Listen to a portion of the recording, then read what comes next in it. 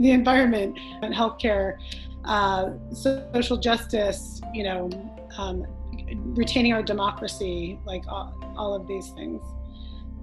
So I'm kind of freaked out, honestly, in a way that I haven't felt before.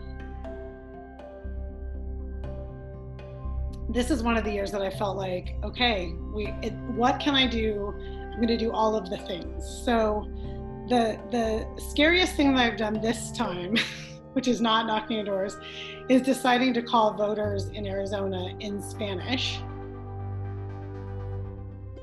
I would rather be uncomfortable for several hours until the election than be like extremely way more uncomfortable for 4 years or the rest of my life.